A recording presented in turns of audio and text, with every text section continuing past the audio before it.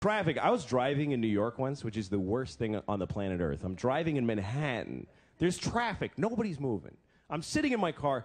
There's 50 cars in front of me. Nobody's moving. The light turns green, and nobody moves. The guy behind me, beep, beep, beep, beep, beep. His horn's getting tired, like, beep.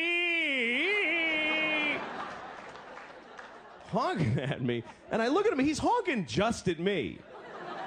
He's like, go! Just go! Like I'm driving all 50 cars in front of me. I'm pushing them like shopping carts in a parking lot. He's like, go! And I'm trying to communicate through the back window, like, what? I can't. Look through, look at the cars. Look at all the cars. And it just made him madder. He was like, it was all purple. And then he's one of these guys, he got out of his car to yell at me. I'm trapped between two cars. I got the doors locked, the windows up, and he's like, go! Why don't you go? Like fogging up my window. And what am I gonna argue that's gonna have any impact for this guy? Like all I gotta do is go, well, I can't go because the cars in front of me are solid.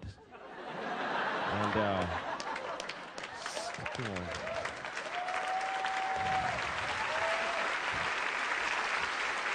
if I go, I'll just collide with them. I'll collide. Probably with the guy right here, or eventually with somebody. That's all I got to say, and he's gonna go, oh my God, you're right. I'll go back in my car. That's not gonna happen. But he kept yelling at me, so I decided, all right, I'm gonna argue with this guy, but I'm gonna argue about something else. I'm not having his argument. I'm having mine. So he's like, go! And I go, well, give me back my jacket! And he stopped. I was like, yeah, you got my jacket, give it back! I said you could borrow it, not have it. You're stretching it out, you fat pig, give it back now! He got back in his car and he locked his doors.